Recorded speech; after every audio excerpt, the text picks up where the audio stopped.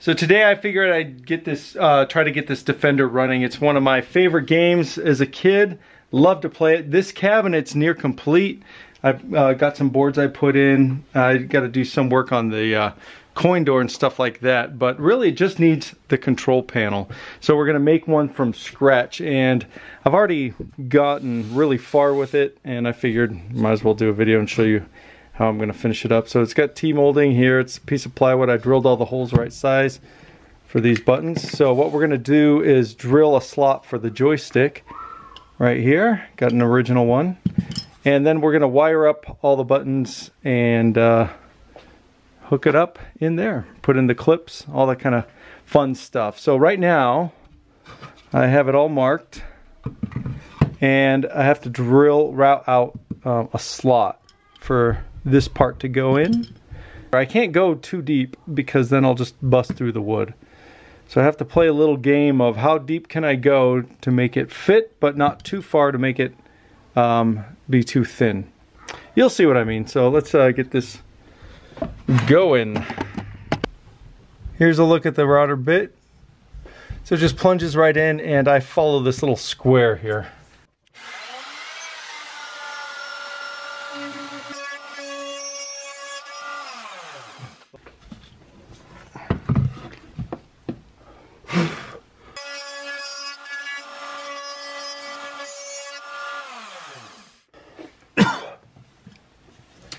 I have to move this. It's easy to cut the face that's right in front of you, but not any of the others. So I'm just going to keep spinning it around. That should work.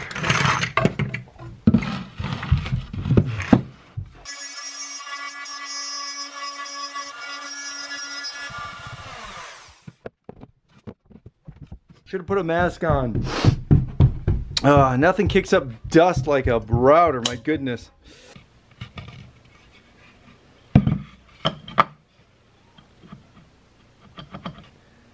Okay. So now, this is going to be the hard part. The hole right in the middle.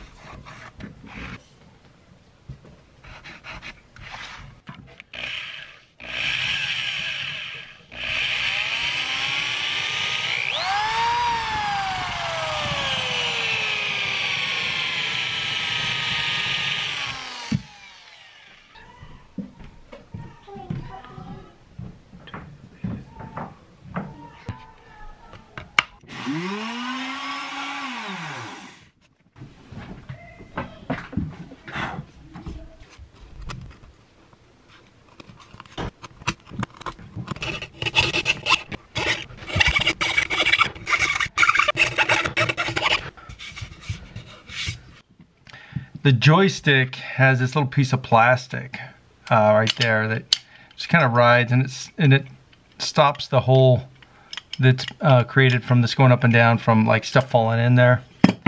You'll see later, but I'm missing this piece on mine, so I gotta recreate it. And I have this jar lid that I'm gonna make it out of. Should be just fine.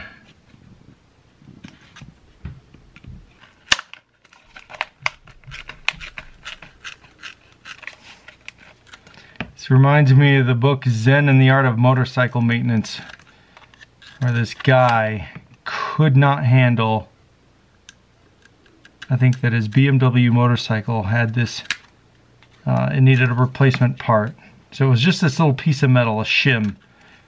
And his options were order it from BMW and pay a lot of money, or just use like a Coke can, which is the same. It was like the same exact metal and everything, but he couldn't get over the mental hurdle of having a Coke can on his BMW.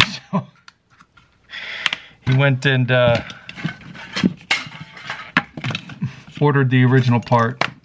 You know, you can't see stuff for what it really is. You're just kind of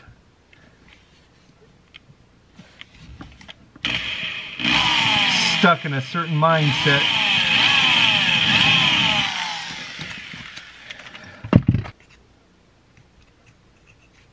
There we we go. Let's see if this fits. Perfect. Okay.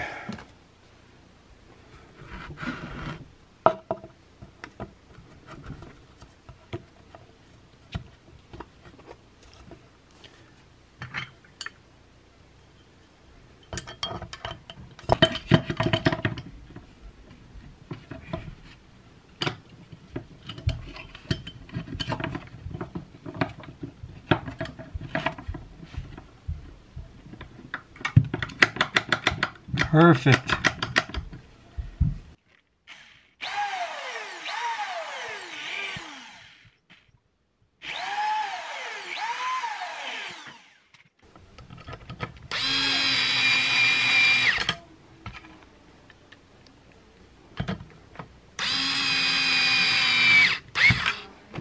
All right, this is what it looks like from this side. You can see the piece of plastic in there moves up and down and blocks the hole when the joystick moves up and down. That's looking all right. Now the only difference really visually that you're gonna pick up on by this control panel versus an original is this is matte.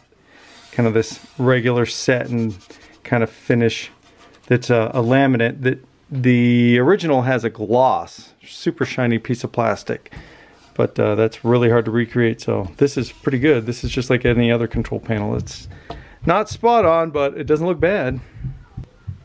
These buttons have these little plastic tabs that stick out, and they help the button from not spinning around, but they push on the overlay, this vinyl overlay. So I have to cut these little notches out of the overlay so that you don't see this raised vinyl where it's pushed.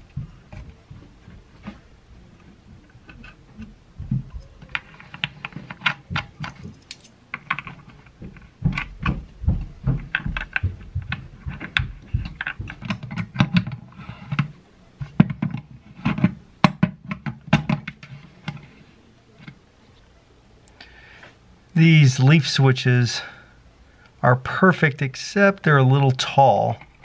That's okay because they're made in segments. So you can take a segment out and then cut off this extra plastic that goes through them like this.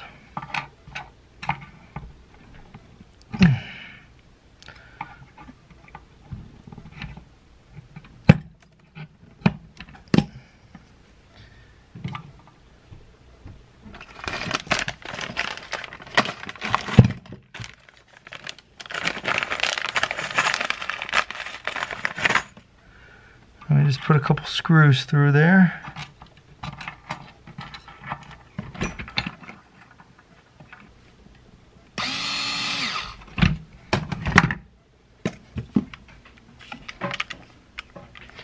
Now this is oak plywood, so I'm going to drill a few pilot holes.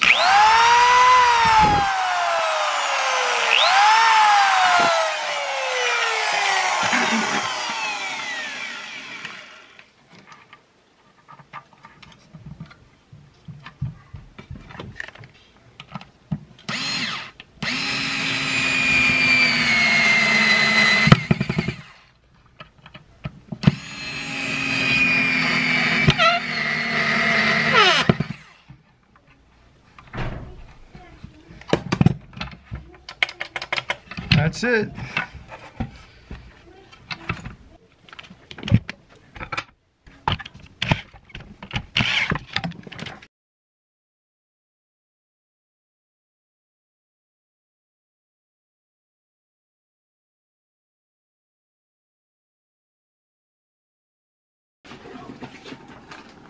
For the wire, I found this security cable. This is 22 gauge.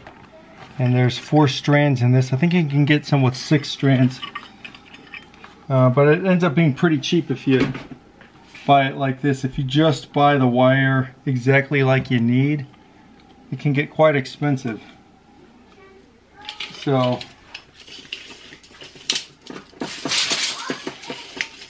let's see, 6 foot. This is stranded copper wire. It's not the solid copper. And you have the black, green, red, and yellow, which would be nicer to have additional colors, but it's really not that necessary. I'm going to use the black for ground.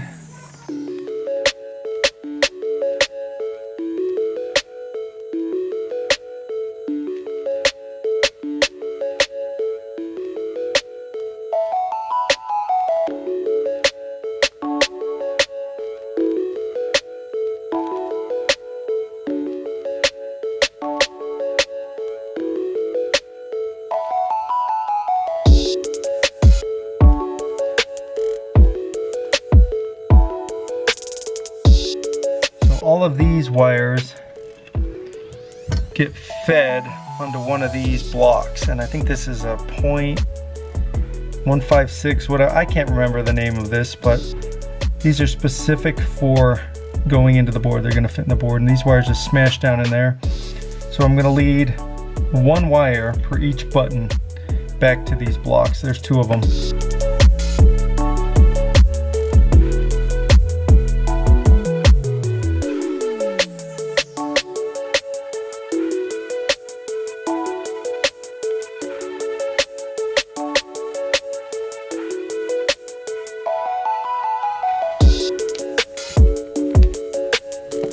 So I put the ground in this connector. It's just line it up like that and push it in. That's all there is to it. Like that. So now all these wires into here, and this is done. Cut the tip off a nail. I think that might work better for pushing these wires down inside this hole. Let's try it.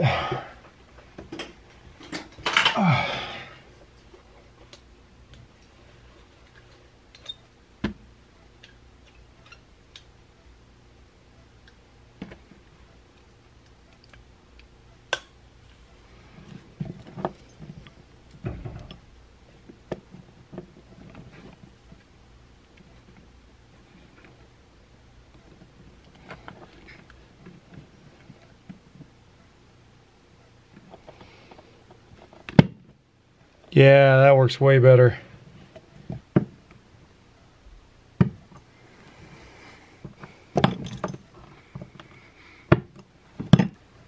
Alright, the connector's done. We got 2 of them. And I can't remember which way they go on the board, like this or like this, but it doesn't matter. It's not going to mess up anything. We'll just have to move them.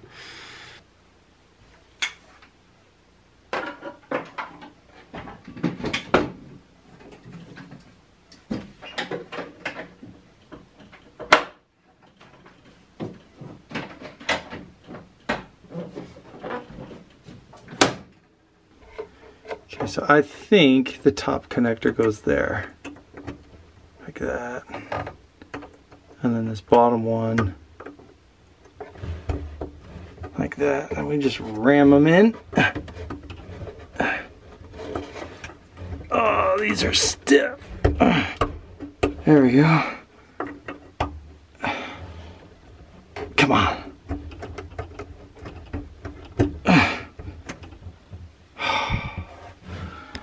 All right, make sure I didn't drop anything dumb down here. This has been off for quite a while. All right, let's move the cord like that. Where's the back of this? It's got this switch.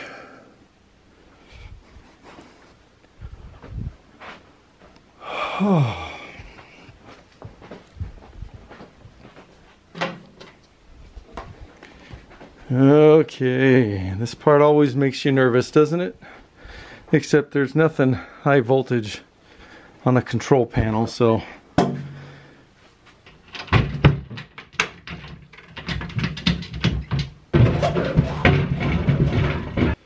okay, let's find out.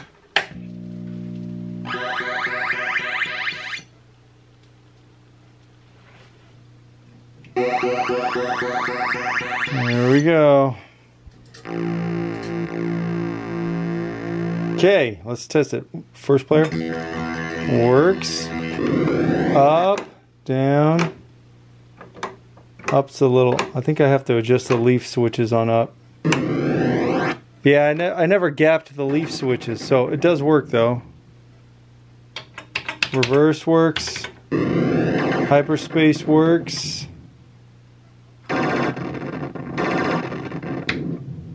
There's no music. Just kidding.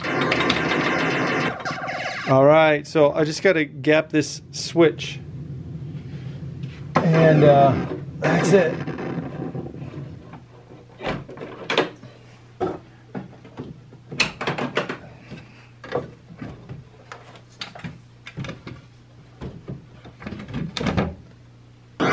Alright, so yeah, these are just filthy. I'm convinced that's all it is. There we go, I can see it shine now. Had to be all it was. I'd be shocked.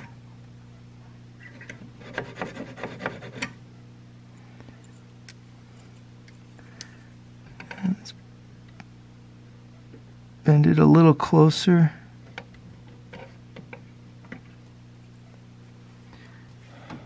Okay, let's have some fun.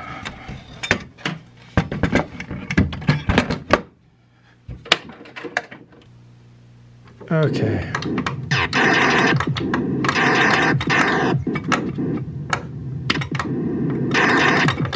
So these little green dudes come to take the guys on the ground, like this. There he is. And if you let him fall too far, oh, he's got one.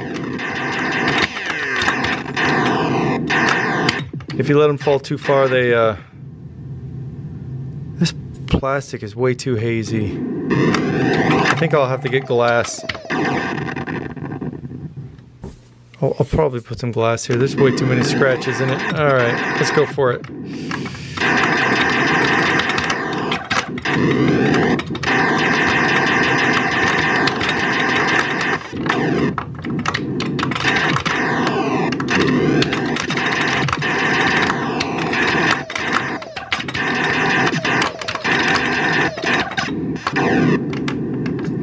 Then you have these smart bombs. Let's get it, get it.